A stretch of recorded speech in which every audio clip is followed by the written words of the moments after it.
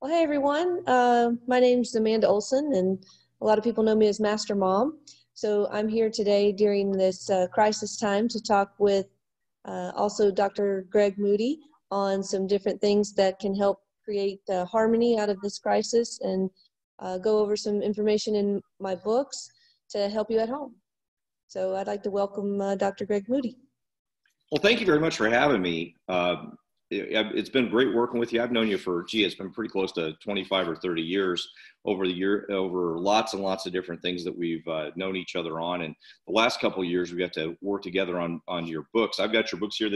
I don't have them just here because we're having our meeting, but I have them here to kind of show off to people about all the things about your first book, Create a Happy and Harmonious Home. And this one, the Parenting Survival Guide that I was able to, with one of my hats in Go To Karate, help you publish. And it was kind of an honor to help you publish. It wasn't just kind of an honor, it was an honor to help you publish these books. So it's pretty exciting to get these things out to the community. And I know you get to work with all the people in Johnson City. But I think that as you're working with the people in Johnson City, it's starting to kind of bleed over to everybody in the country that I know you get to talk to.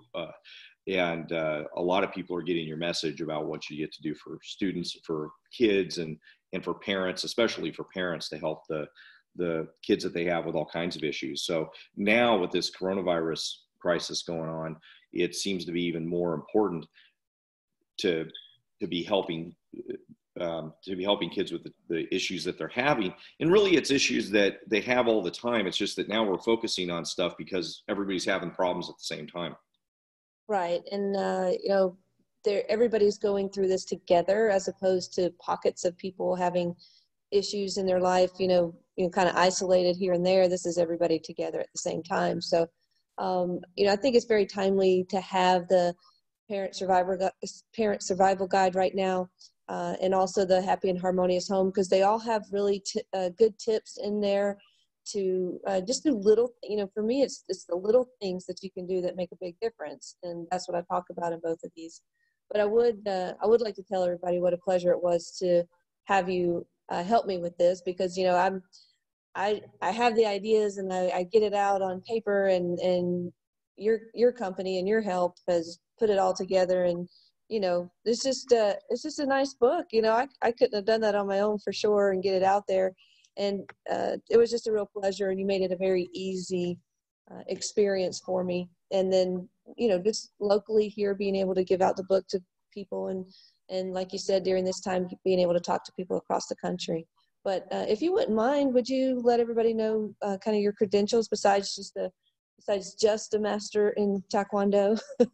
Well, yeah, thank you. Well, I'm an 8th degree black belt Taekwondo, and like you, and I've been studying for a long time. And so that's what I do mostly for a living. I've been doing that for 25 years professionally. I've been doing it for 30 years as a martial artist. But I've got a lot of different hats I wear. I do a lot of different things. So while I was building my business as a martial arts, I got my PhD in education and my master's degree in counseling. So I've kind of got a little bit different background than a lot of people in our field. Before all that stuff, I was an engineer. So everybody kind of thinks that's an odd set of things to have as an educational background. I used to work on satellites and rockets.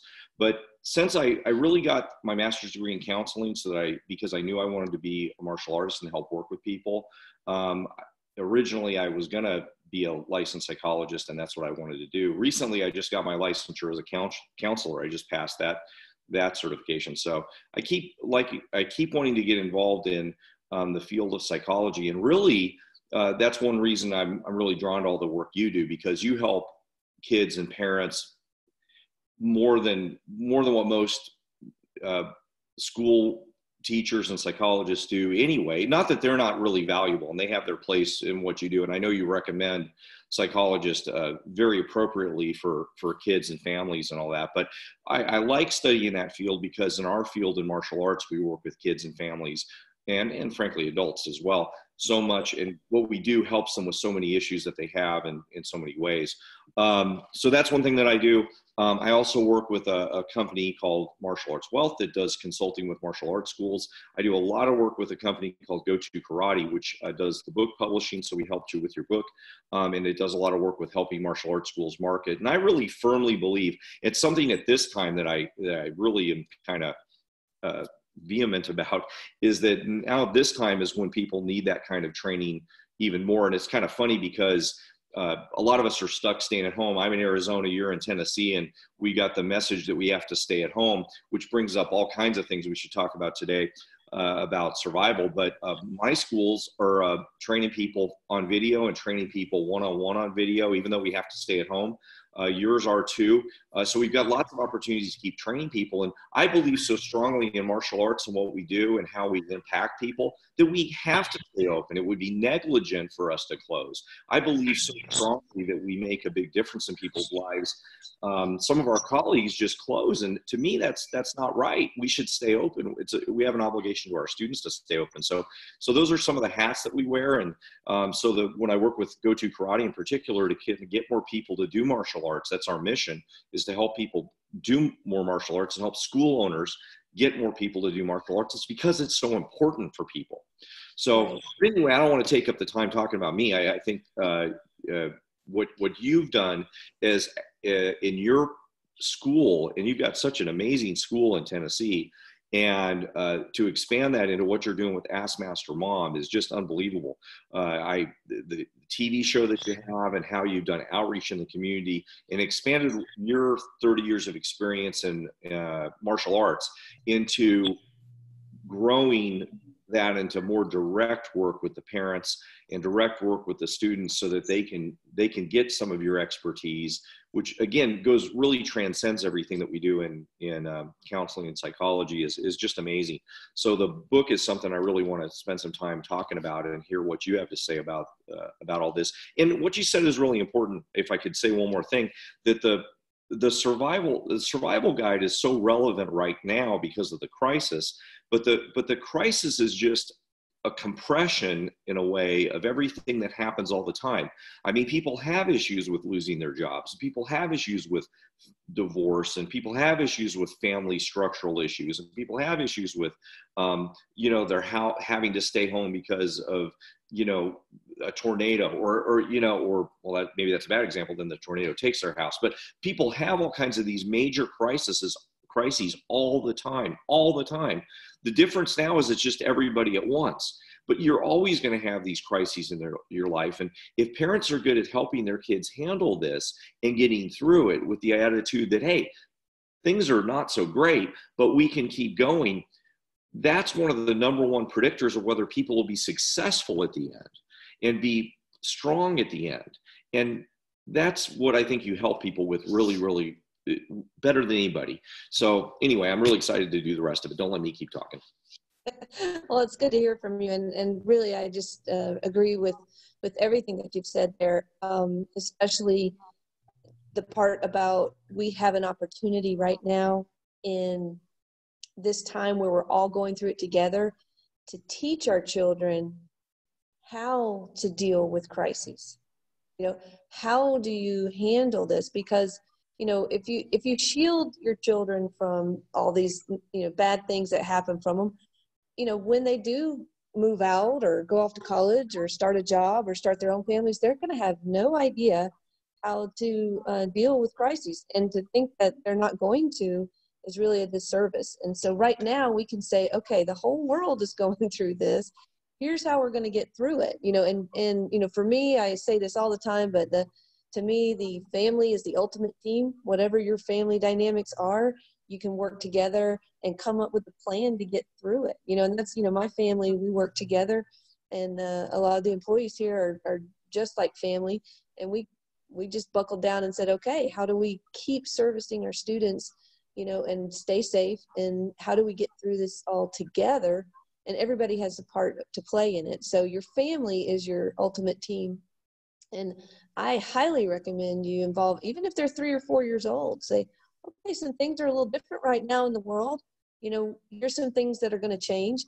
What can we do about it? how can we help? So absolutely agree with, now's the time more than ever to really teach your children how to handle whatever difficulties they're going to face, because this won't be the last one. It won't be the last one for us. Yeah, and hopefully we never have a pandemic, and Right. hopefully we never have something so global, because we've never had this in our lifetime. But No. they will have crises, and it will individually. I mean, I think everybody that's listening probably can think of something in their life that was a lot worse than this individually, whether it was a death in the family, or a financial crisis, or a divorce, or some other terrible thing that was a lot worse than this, just individually. Right. It just wasn't so huge globally. I mean, I've never had anything even close to this. No, But me either. individually, we all probably had more than one thing that was worse. And you said it right. It's a disservice to your kids to shield them in a lot of ways. And of course, we want to protect our kids. We don't want them to go get a job when they're 4 years old. Oh, that's not a bad idea. I'd love to have my 18-year-old get a job and pay some rent. That would be fine.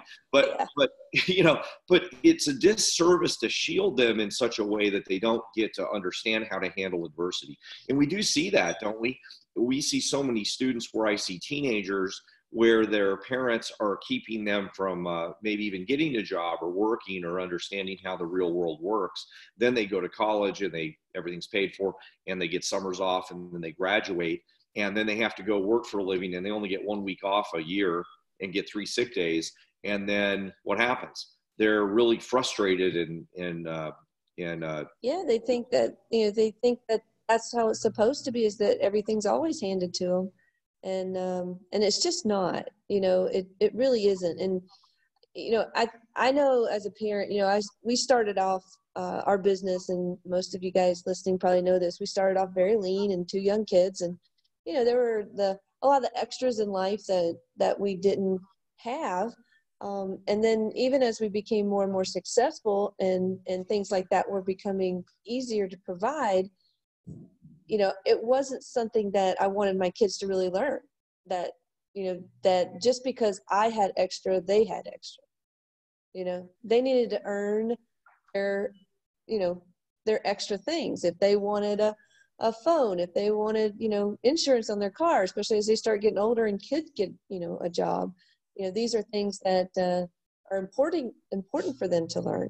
And both my kids, even though they did work in the martial arts school as they were growing up, both of them had other jobs that they did after school or on the weekends to earn that extra money that they wanted for the things that they wanted. And the thing is, it's not just about the money, but in those jobs, they learned a lot about how to deal with people, how to accept authority, how to be fair, how to, just relate to others in another way, and how to service and do their job properly and get a great work ethic.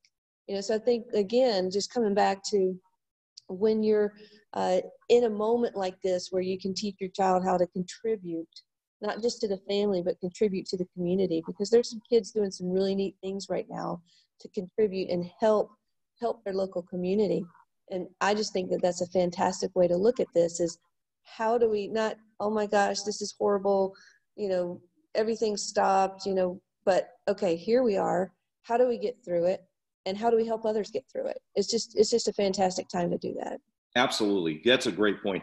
And I know we're going to get to your book. And my example for my son was always when he was 8 years old. I told him when he turned 16, he was going to buy his own car with his own money that he earned himself. That was kind of my model.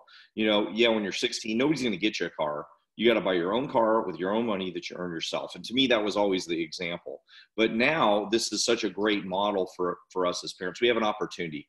And that's what this should be, is an opportunity for us it's going to be different, but it's an opportunity for us to make things better. And when our kids are older, then they're going to be much, much more successful. It's the best predictor of success is your ability to handle adversity. It's a good book called The Adversity Quotient that I always think about right now. The best predictor of success is your ability to handle this kind of adversity. But anyway, go ahead, ma'am. I think that's a great tip on a book to read, and I'm sure everybody could handle reading something positive that could help them get through this. So one of the chapters in in my second book, Parenting Survival Guide, is on bragging rights. All right, that's the name of the chapter.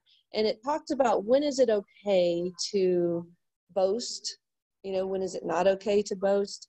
And it's really, that's for all ages. But as parents, we sometimes kind of want to find out, is it bragging if I tell somebody what a great job my kid did? Or, if my child wants to tell, hey, I won this or something, how do you keep a balance of that to where it's celebrating, but not, the negative side of it is bragging, which nobody wants to, have their child be out there bragging how great they are. So during this time, when I know a lot of things, and this is a lot of things for everybody, not just graduating seniors, for all of us, I've had really some very special events I was looking forward to canceled, and that I can't do. I've had some jobs, some speaking engagements that I had lined up that were canceled, so there's a lot of disappointment in some things right now for everybody. So when we talk about celebration and bragging, my perspective is we do need to celebrate, especially as a family, and especially now more than ever, those little milestones, those achievements that your children make, or your teenagers make, or even your adult children make. Let's get together somehow and make a big deal about the little things, because so much for all of us have been taken away. And again, it's global, right now, and everybody's experiencing it. But you're going to have, as you know, you're going to have vacations that got canceled for one reason or another. I had a vacation a couple of years ago that got canceled because there was a hurricane. So I didn't get to go on the vacation. I had to come up with an alternate plan. But it's just something right now that you can do at home, is do the FaceTime. Hey, Johnny did really good on his homeschool all week, and FaceTime the grandparents, and, put on a party hat, bake some cookies or something and celebrate you had a great week. It doesn't have to be a huge accomplishment, but that way we can still get that kind of celebration into our life, and that sense of community.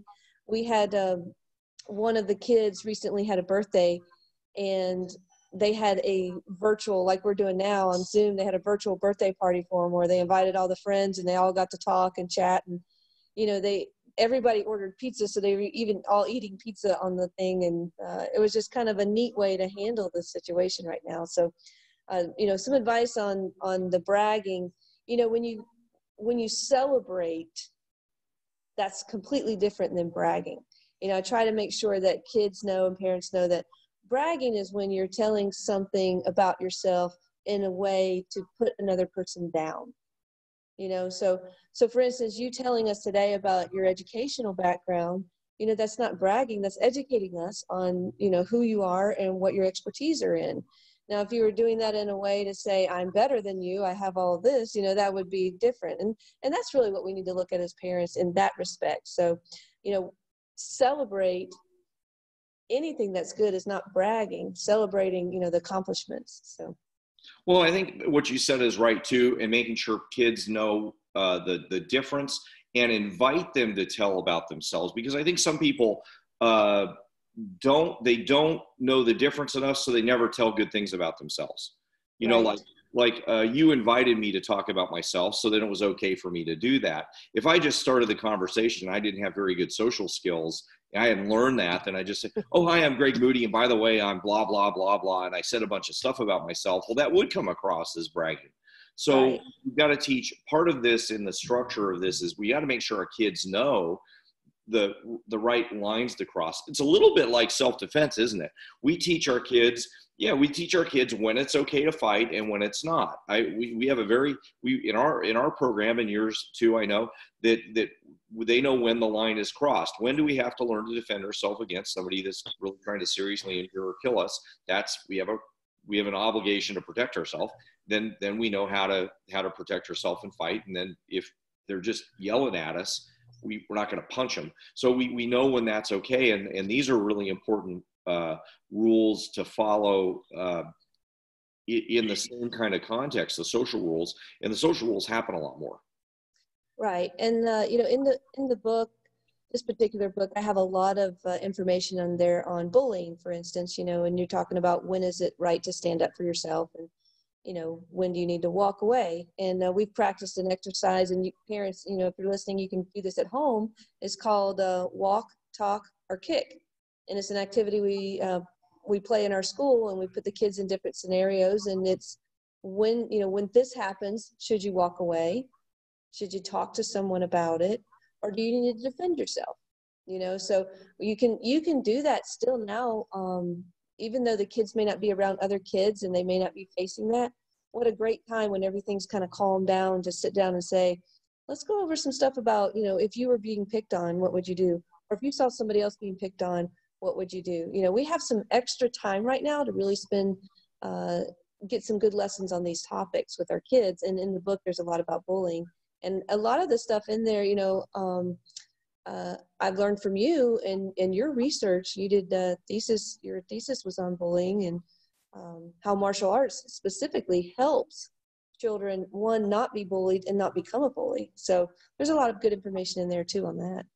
Well, great. I'm glad you brought that up, because that was my dissertation for my PhD was on bullying. And what we know is that when kids get their black belt, they're less likely to get bullied more than any other school-based bullying prevention program. So it really is true. We're not making it up, that if parents get their kids into a program where they stick it out long enough to be a black belt, then that's the best thing they could do. They're much less likely to get bullied. But really, compared to, a lot of people come to us and say, well, I don't want my kid to get bullied.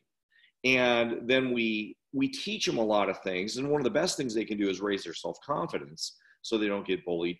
And it's hard to do something internally with a school when you're a parent that cares about this. If their school programs are great, but if your school isn't necessarily doing anything, what can you do individually? Well, what we know is they can become, start martial arts. And that's not a tool for us to sell people on martial arts, although it is, but it really is a true statement that becoming a black belt is the best thing that we have. There's anything I've ever seen, and nobody has ever brought anything to me that says if they do this, we've got some academic data that shows that that's the best, that's something better, or even anything that there's nothing that has any data at all to show that it reduces bullying other than getting their black belt in martial arts. I was actually looking at your book too, and I noticed the chapter on quitting. And I thought that was relevant to what we talked about too, especially now at this time, because there's a lot of people that think, well, now's a time where I can quit. Well, I thought of two things as you said that. The first thing I thought is you were talking about messages parents can give their kids. Right now, they're watching a lot of TV. They're watching a lot of videos. And one of the messages about bullying and about the context of things they watch on TV, because maybe kids are watching a lot more TV, might be important for parents to start talking about those messages more. It's a little bit of work for parents, but they don't have the context to be on a playground. They don't have the context to being at school. They don't have other things that they're doing where they can get lessons for. Yeah, I think that role playing is huge. Mm-hmm.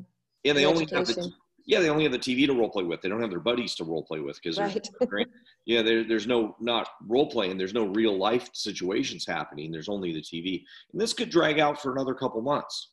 Right. One of the things I was talking to one of our instructors with yesterday, because we're doing, you can probably see behind me, we've got everything kind of set up for our virtual classes in there, but the students on the videos, we have them separated into different classes. So we have beginner and intermediate and advanced, and the black belts that are coming to the classes, are so much more confident, even in front of the camera. They're doing their attention, they're raising their hands, they're asking questions. And I just am, amazed at the difference in them. And even the intermediate students who have been training for 6, 8, 10 months, they're learning and they're doing well, but you can definitely see a difference in the black belts. So just that confidence there alone, and it may be that they know us better, but I think mostly it's because they they just are confident with who they are, and they're not afraid to ask a question. Or I'll have them, there's a method to highlight the students, and you can highlight the students and they're showing their kickoff or something in front of everybody. And some of the beginner groups are more, they're shy. They don't want to show anybody their move. And, I just can see that progress kind of interestingly all day long from the beginner, intermediate, advanced, and black belt students. And you can just kind of see how that confidence really, really grows. And you talk about quitting, people quit things that they don't see a benefit to. And one of the things that we really try to educate the students to is that everything that we do is to reach the next goal. So everything you're doing, every class you take, every stripe you earn, every practice at home that you do is going to help you get closer to that goal. And good grief, what a great time to be teaching people that right now, because we still have work to do. We still have bills to pay. We still have people to take care of. We still have, personal goals that you might have. And it's definitely not the time to step back on those, on quitting it. It's a time to put more energy into it, because we can actually take this time and catapult ourselves further into reaching our goals than for us to just stop and sit back and let it not happen. So I think if you have a child who's involved in something, that they can still participate in, like their martial arts classes online. I saw some people doing their music lessons online, all of these things. It's actually time to talk about, we just because we're in crisis doesn't mean we quit and we let our goals go to waste, our grades go to waste. Right. No, I think that's exactly right. And if at the end of, let's say, it's been a month now and it's going to be another month, at the end of 2 months, the people that kind of stayed at home, and there wasn't a good reason to just stay at home. I mean, we're supposed to stay at home now, but there's the people that stayed at home and didn't get their kids out and maybe didn't come and take class because they said, well, I'll just wait till it's over and then I'll come back to class. Whether that's the martial arts class or whether that's, a lot of people really aren't doing school. A lot of people aren't really doing any other real activities. They're just saying, well, we just can't do our normal things, so we're not gonna try to find other things to do. We're not gonna find alternatives. I used to go to the movies. Now movies is a bad example because I can watch Netflix on TV or something. But I used to go to the park, and now in California they can't even really go to the park. So I'm not finding an activity in my backyard. I'm not finding something else to do. At the end of those 2 months, it's like atrophied. It's like if your muscles are retracted, if they didn't find a way to exercise, their muscles are retracted.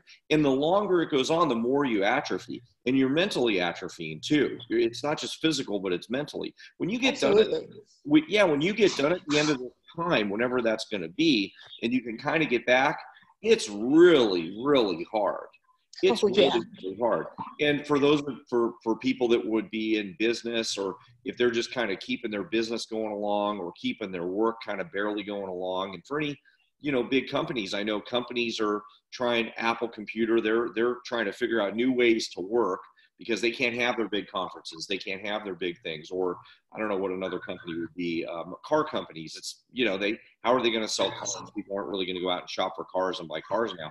They're trying to figure out how to do that. Now, maybe people don't have sympathy for those kind of companies, but they employ people. They have other, Yeah, I've got one of my students here owns a very large company. They make heaters and they sell them all over the world, and just because of the social distancing, they've had to cut back on their labor force, and that affects, here in my community, that affects 250 families.